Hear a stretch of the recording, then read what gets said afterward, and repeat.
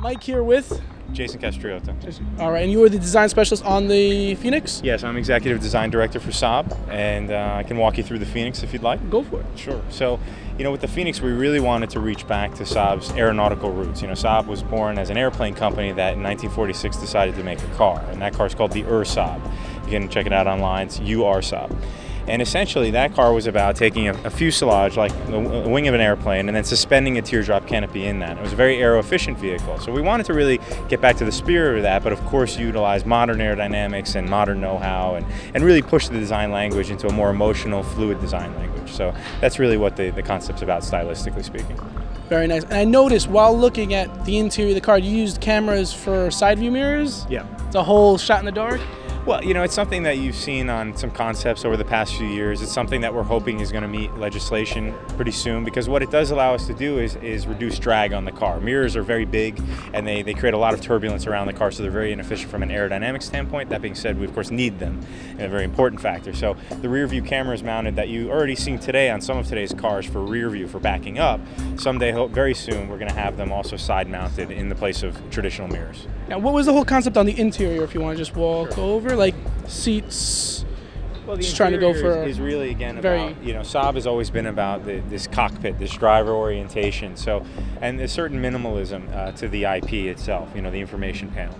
And what we have in this car is going to be the first worldwide application of smartphone technology in an automobile. So there's systems on the market today that are touchscreen and that have a lot of the features and functions that you need in your automobile, like your navigation and your infotainment. But this is actually an open source Google Android system.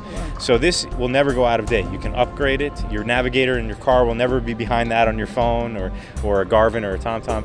So it's very exciting, apart from the fact that because it's open source, if anybody creates an app for Google Android, you can actually download it into your car. Your car is an instant Wi-Fi spot. So you can run all your computer programs, your Facebook page, YouTube, download videos, music, all right there at the touch of your fingers. Right. So you basically have your own little means to the world right there. You're always connected. You're always connected, and that's a big part of today's world. It definitely is. And I also noticed how you basically sectioned off the driver to the passenger by turning the real cockpit orientation. We really wanted this to feel much more a sporty driver's car, more so than usual for SAAB, and that's what this product is about. It's about creating something that changes people's perceptions a bit, shifts them, and shows them that SAAB is a passionate, dynamic brand. Right, now with the wheels, I noticed you went a little bit, they look like propellers to me. Yep. I'm going to guess you're going with it, like you said. It's a turbine. The wheel is inspired by the turbines that you see on modern jet aircraft, of course. And they actually do have a function.